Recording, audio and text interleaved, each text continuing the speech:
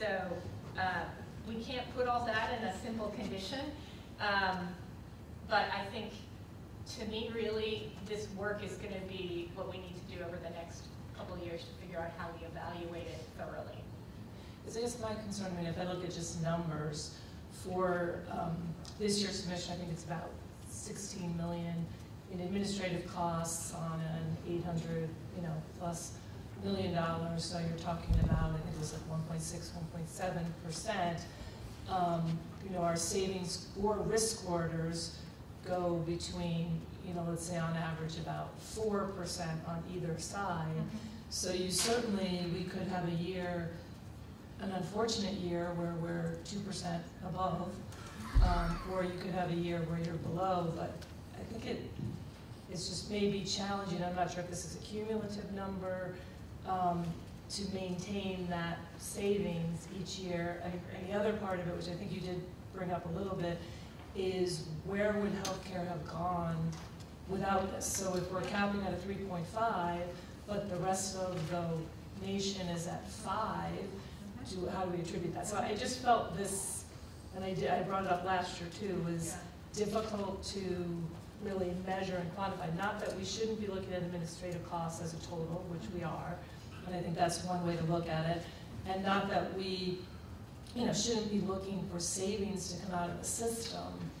I think it just may be challenging to put that percentage. I'm still just not really clear. I guess if it's a should, that kind of leaves open the fact that it may not happen, or when will it happen? Because I guess the challenge would be, what do you do in a year or 2 years if we're just holding flat? There's no savings, but we're dead on the money, or there's slight savings, there's 1% savings, but we're saying you've got to save 1.6 or 1.8% if that's what you're total. I look at it that we looked at the administrative expenses relative to the cost and relative to what they were doing and proved that. So as I heard the motion, it basically was over the lifetime of the agreement, so that in a given year, especially in the beginning years where you need to make investments, that would not have to be the case.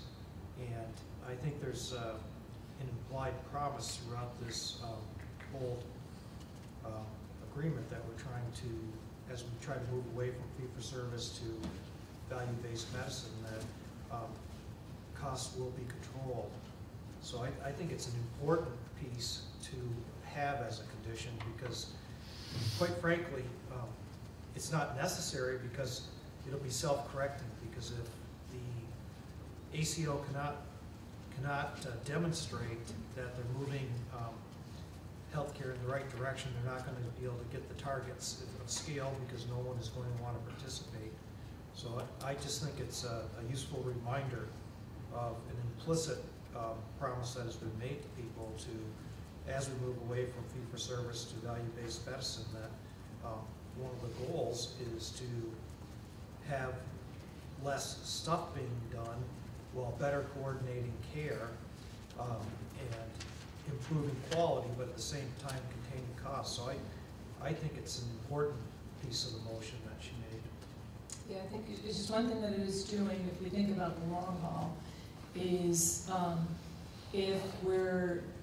these are, who knows where it's going to go, but if we're saying the average is going to be 3.5% over 5 years, and if their spending is going to be roughly 1.5, maybe a little bit higher, 1.6, then we're basically almost mandating that the growth rate can only be 1.9% in total. And again, I'm not saying that it should or shouldn't be. I absolutely want to see that there's savings and everything. I just think it's being clear of what that expectation would be 5 years down the road, is that it's not at the 3.5% growth that we're holding them to. It's offsetting by the administrative costs, which we all hope happen. I'm not saying I don't hope this happens, but what the net of that I'm interpreting, and maybe I'm interpreting it wrong, is that 5 years out, if we hit the 3.5, and if their administrative costs were between 1.5 to 2%, that the net growth will end up being under 2%. So actually, if I can make a friendly amendment to this, because I think there's a broader interpretation of healthcare savings here. And so I definitely appreciate the addition of the open duration of the agreement, because I think it's going to take over 5 years, and we have initial investments right now that we have to make. But I would like to make a friendly amendment that the estimated savings could include cost avoidance and the value of improved health. And I think there are mechanisms to evaluate and to quantify the value of improved health. So it's difficult, it's challenging, and it's an estimate. But I think those are two important components of the value of this model that go beyond just, straight up savings below what's estimated. Okay. Well, let's deal one point at a time. Jess asked for a request for a friendly amendment, and I'd like to hear if Robin considers it to be friendly. I do, because I think that by the wording saying savings projected to be generated through the model is bigger than just the ACO component, because part of what we're trying to do is shift dollars to primary care, for example, and we know that there will always be some primary care outside of the ACO itself. So I think that mirrors my intent. So yes, I would consider it friendly. Who seconded the original motion? Just did. Okay. So I guess I don't have to ask you. So it's been accepted as a friendly amendment. Tom? I am supportive of the overall concept. This whole effort is to reduce healthcare costs and save money and invest in population health, and it's truly a kind of a noble effort.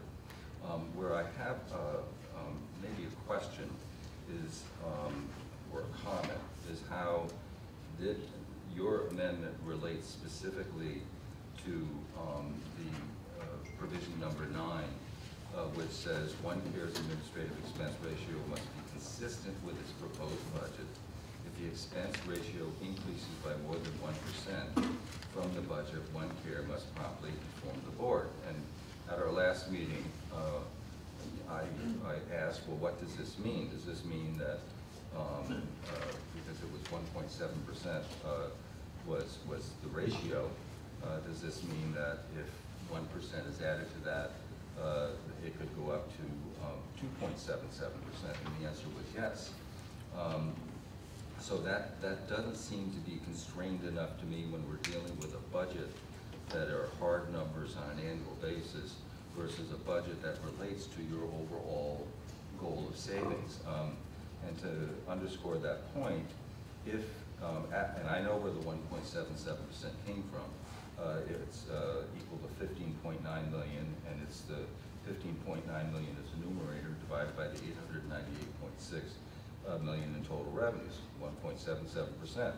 So if we allowed, as number 9 is drafted, to go up to 2.7%, that's another $8.9 million, which is a 56% increase, and is a big number. And that's not something that I want to vote for in a budget that says you're at a 1.77%, the number you presented is $15.9 million.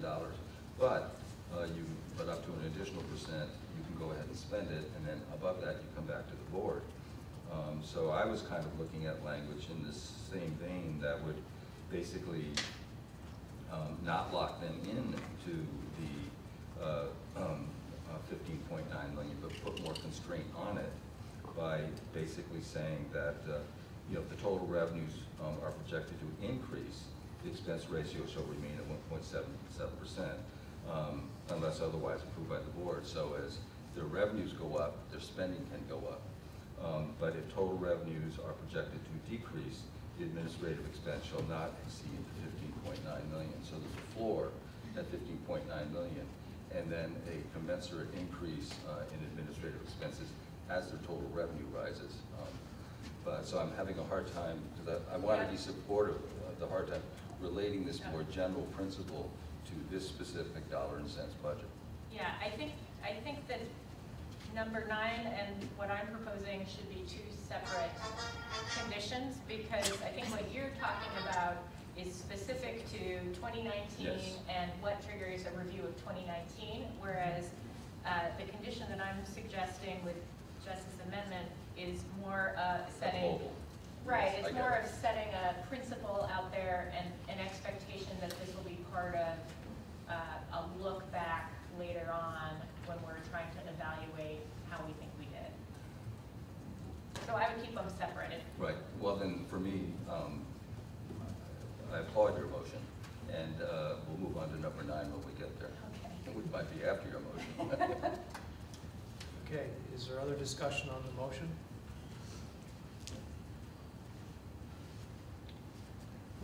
So before we vote though, it sounded to me from what Tom just said that he has an amendment on one of the staff recommendations, which we should probably address before we vote on my motion, because my motion included all 16 conditions. I don't know, that's a question for you, Kevin. So I think there's a couple more points Okay. that are probably want to Yeah. be discussed, and the question is it cleaner to do it on the underlying motion, or is it cleaner to do it as separate discussions once the underlying motion has been voted up or down? I have no idea, so I defer to you. What do you think is But clear? seeing that nobody is making a motion to further amend, Further I amend. think he is making a motion. I think Tom wants to amend number 9. Do you well, wanna- he hasn't made the motion, so I assume he was going to make a separate motion after the other vote, but if he wishes to, Well, I have two, that and one other Yep. that are part of the package. And so if voting on Robin's motion means that we accept with her amendment all the rest of the package, I'm not there yet. well, Yeah, that's her motion did accept all the rest of the package. So I guess, Tom, the best thing for you to do is proceed with your other 2 motions. Okay. So as I just said a minute ago, thank you, Mr. Chair, for steering me in the right direction. As I said a minute ago, specifically, and I remember when the head of OneCare was here, very proudly saying that their administrative expense was 1.8% of premium if you compared it to commercial insurance, and was very supportive of 1.8%. I'm trying to say, okay, well, you've given us the number of 1.77%, that's $15.9 million. And it's a respectable number, but if we accept number 9 as crafted, it would allow OneCare to spend up to 2.7% of gross revenues, or another $8.9 million. And that seems too constrained to me. So I have this language that tries to allow them to grow on the upside, but puts a floor on the downside, because this is a startup entity. We only have 2 to 3 quarters worth of data here, and I don't want to be an overly tightwad person when people are trying to do something new and creative. So the substitute motion for number 9 would be to eliminate the second sentence, which says if the expense ratio increases by more than 1% from the budget, OneCare must promptly inform the board. And substitute for that, and this is again just for fiscal year 2019, if total revenues, which is the basis for the 1.77%, are projected to increase, the expense ratio shall remain at 1.77% unless otherwise approved by the board. So this allows OneCare's administrative budget to go up if revenues exceed what they have in their budget. And if total revenues are projected to decrease, the administrative expenses shall not exceed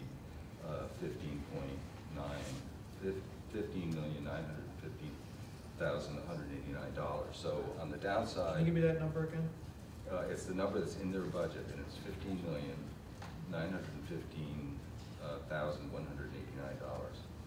And so there's a floor. That is a floor. So that if as we discussed at our last board meeting, if one of the payers pulls out, it doesn't, if you kept it tied to the percentage, it would mean that their administrative budget would go way down. And so there's a floor and there's upside risk, so, with this substitute. And the other motion I should talk about, Mr. Chair? Or unless people want to discuss Let's it. do one at a time. Okay.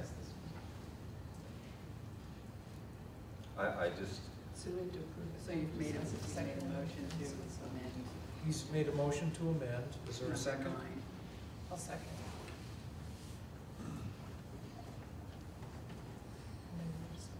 Yeah, now we're going to discuss it, and the first question I would have for the staff is there a scenario under which on the upside that expenses might rise higher than the 1.77%, but it could still be a good investment over time?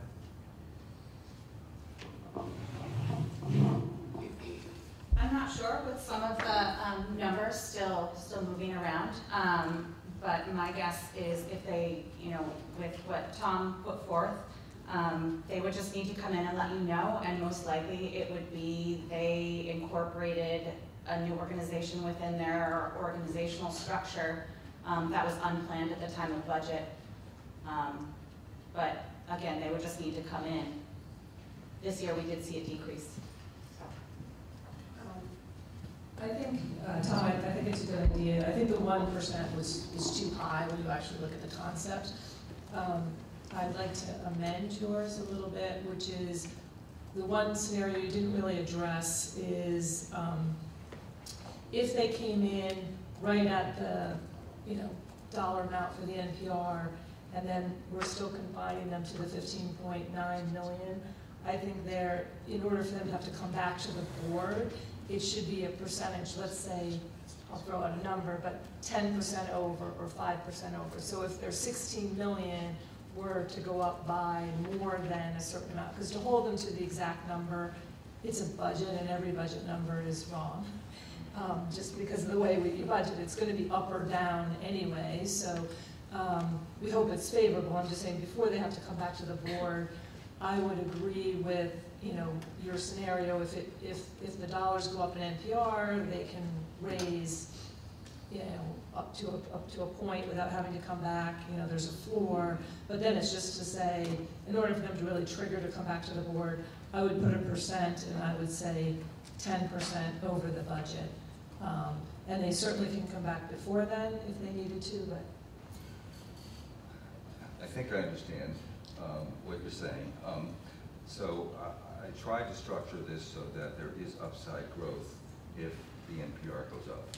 So that, so just hypothetically, if their gross revenues come in $1 million more than expected, they get 1.77% of that in addition to the base amount. So there's no downside risk to them. It's a floor. And upside risk grows with the ratio that they presented to us. Yeah, in my scenario, I'm saying if their dollars were, it's not $1 billion, but if it were $1 billion and they had the 15 million and they stayed at the $1 billion and then they went up to 16 million because they were just wrong in their budget. Okay. I'm saying you haven't given them any flexibility there, so they have to come, they have to come in if they're at 16,005,000, we haven't given a range. And so I think there's always a range in a budget you're gonna miss.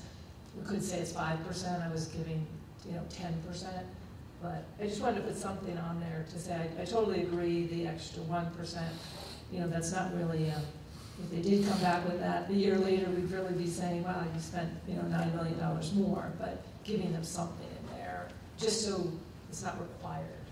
So I get what you're saying. You have a number, and let's put it in.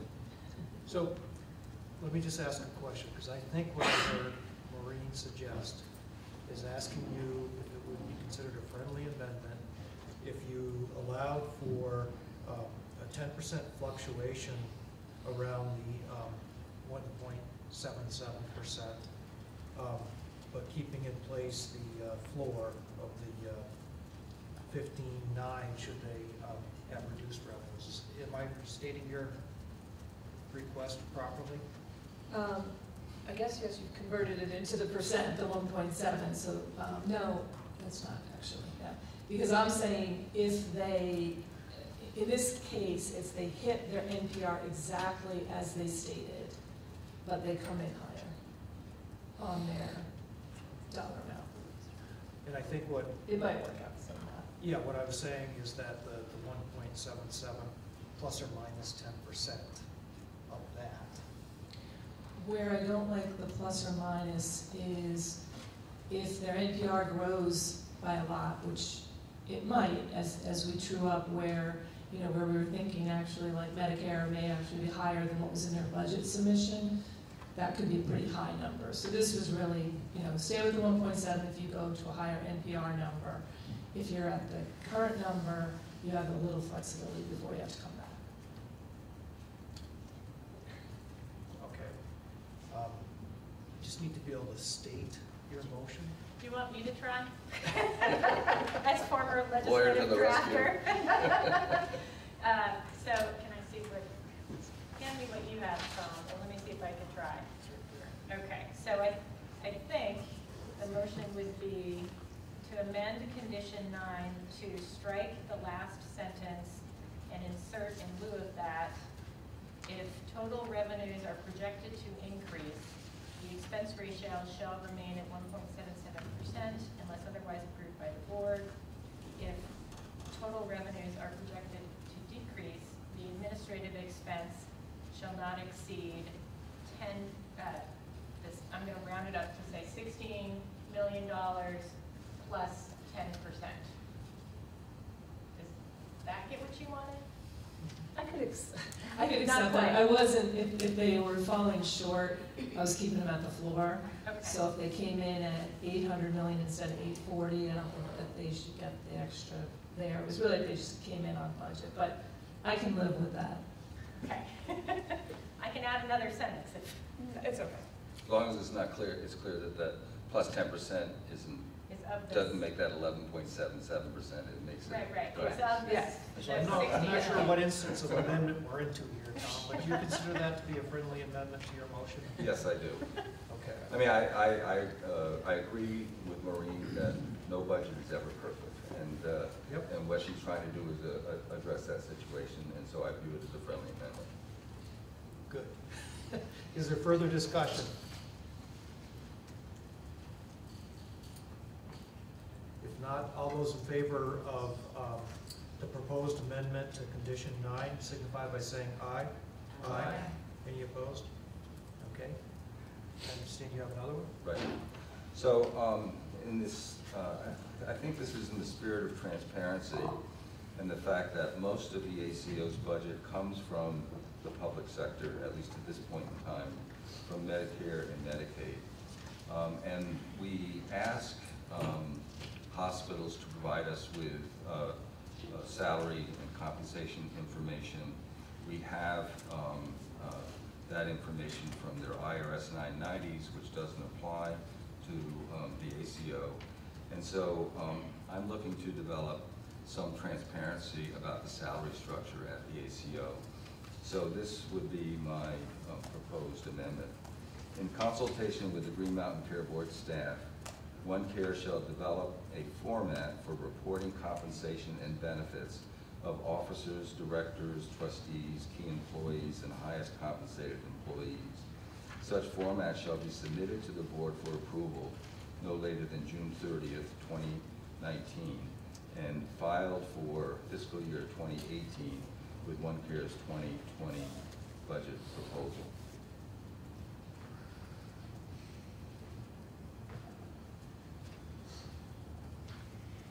Is there a second?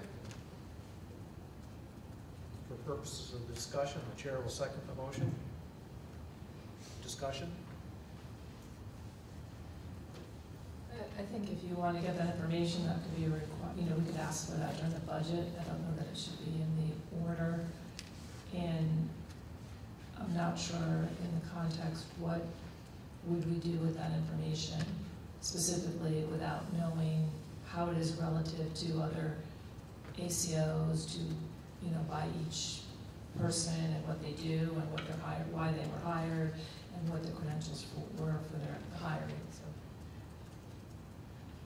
So I actually support the motion because I think that the purpose isn't for us to do something with it, but it's just to create transparency for the public, which is paying for a large portion of this through Medicare, Medicaid dollars.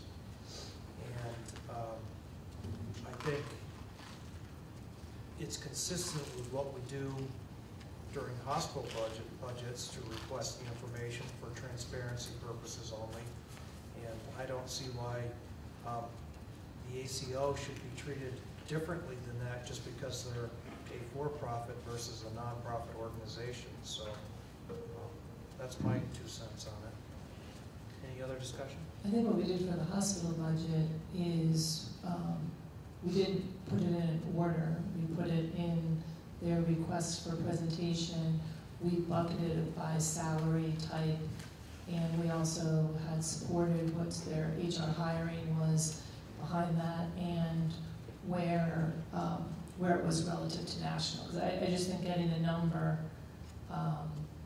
you know, I don't see the benefit of that.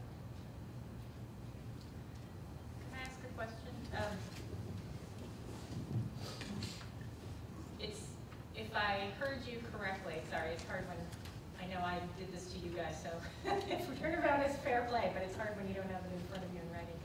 What your motion was to have OneCare work with staff to develop some reporting.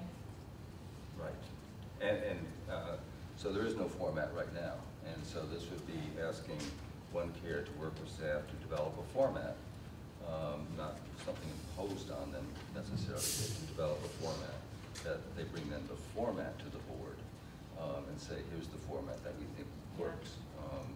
And the board accepts it or doesn't. If they accept it, then the first report would be with their 2020 budget. Right, so I guess I'm also more comfortable with this as something to be developed as part of the guidance for the next year's budget, because it's not, we don't have any evidence in front of us one way or the other around this, so it's not like we're ordering something based on our guidance for 19 with which we collected information. So certainly as when we get to the point where we're discussing our guidance in 2020, it should be a topic that we discuss and make a determination on. But again, process-wise, since we are new to these ACO budget process, where I think we have a little bit of growing pains as we try and sort out like what's in a budget, what should be in guidance, what should be in an order, how do we deal with enforcement of last year's order when we're doing next year's order before last year is over. But for me, it would be better placed in guidance.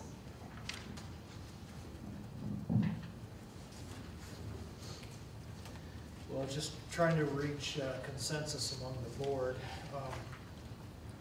Another suggestion would simply be that I, as the chair, write to OneCare and ask them to report the salary information consistent with the same reporting that would have been required if they had been a nonprofit and had to file a 990. And I take your point that this may not be the best place for that, but I would also hope the board would be supportive of allowing me to send a letter, at least asking them to provide it.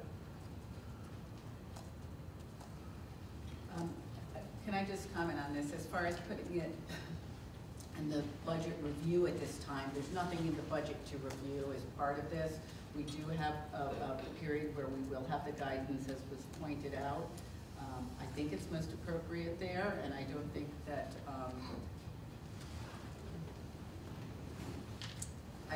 necessarily precludes you, Chair, from asking OneCare for information, but the cleanest process would be, as we do with hospital budget guidance also, is to have that discussion at that time and get that information for review of whatever sort you might think it needs as we move into the next budget cycle. So Tom, are you willing to withdraw the motion, or would you like to continue? No, I withdraw the motion under the hope or expectation that this becomes part of the budget guidance, and that so I do think it important. I mean, some salaries are what they are, and as a public sector employee, I've had to deal with these issues at the state level, and sometimes it's a red flag, but sometimes it's helpful. And the public is very interested in how their money is being spent, and I think this is a key metric for them. And so as long as this is in our budget guidance for the ACO, it works for me. So I'll withdraw my motion. I thank you for withdrawing it. I am going to take it a step further and send the letter, though, only because I think that this is even more important than what we asked for in the guidance for the hospitals, because hospital information was available, even though it was under a lengthier time lag because of the filing of 990s being public information, the public could at least get that information. And by virtue of OneCare not falling under that same criteria, if somebody doesn't require, the information will never be transparent. So, thank you, Tom. Is there any other discussion on Robin's motion to accept the conditions along with the one additional condition? And the changes to condition 9 that were previously voted on? Any further discussion? If not, all those in favor of the motion signify by saying aye. Aye. Any opposed? So, Michael, team, I just want to say that I know that you've had some sleepless nights. The way this process is set up, it is a very frustrating one as far as time periods, as we're waiting for information from our partners both in federal government, state government, and OneCare. And I know that you and your team have worked in an exemplary manner to get us to this point today. And I thank you. And with that, does anybody have any further questions for the team? No, I would just like to echo your thanks to the team and also to all of to Tom and to Maureen and to Jess and to you, Kevin, in terms of your thoughts and putting our thoughts out there and having this discussion in public is not an easy one, but I appreciate everyone sharing their thoughts and taking the time to craft additional ideas and that kind of thing. So, but thank you especially to the team for all their hard work, because I know for a fact they've been working nights and weekends. Thank you. On behalf of the team, and we will regroup once the dust settles and figure out how we can do this a little better next year. Because this is our second year. It was not ideal in terms of timing, but there may be some things we can do to make sure it goes a little bit more according to schedule. Thank you. So the next item is old business. Susan, with the inability for us to, oh, that's true. We did notice public comment. Is there any public comment? Yes, Dale. I just want to comment that as complicated as this is, I actually think that in some ways we have it oversimplified. It makes sense for the level at which we're carrying on the conversation. I would just like to remind us all that underneath that is people actually using the healthcare system, which have a totally different experience than the one we talk about here. When we're talking about the state Medicaid, we're talking about Medicaid experience. We're talking about Medicare experience. When I go out there and talk with people, I'm talking with people that are talking with me about they can't bring down their cable budget because it's also their phone and their internet. If it's $160, it's $160 or you get disconnected. Their rent, they can't do anything about their rent. It's not gonna come down. It's not negotiable. When I talk with them about their health care, they'll say, I wanted this plan, but the premium was almost double of the cheapest plan, but it had less copays, it had more to offer that integrates with this, but they can only afford the cheaper plan. And the cheaper plan doesn't integrate as well into the all-payer model, into Medicaid or Medicare. And I've carefully been looking at that, and correct me if I'm wrong, but that's one of the things that I think sometimes we don't think about. when you get people that can only afford the cheapest plan, it doesn't integrate well into the kind of healthcare we're thinking about. The copays are more, everything is more expensive if you have to use that plan. It's almost like a fee-for-service plan that you're buying, but everything we're trying to get away from is fee-for-service. And I just find it a real irony. I think you've raised some really valid points, Dale, and of course, every individual is different, and it depends on where they fall in the spectrum of the ability to get subsidies. And in some cases, they can have a better health plan. In some cases, they can't. And you know, that's why we're trying to move towards keeping people healthier, trying to look at wellness versus sickness, trying to move away from fee-for-service.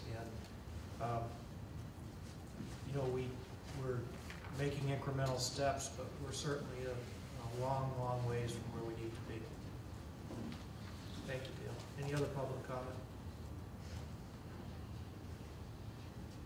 Seeing none.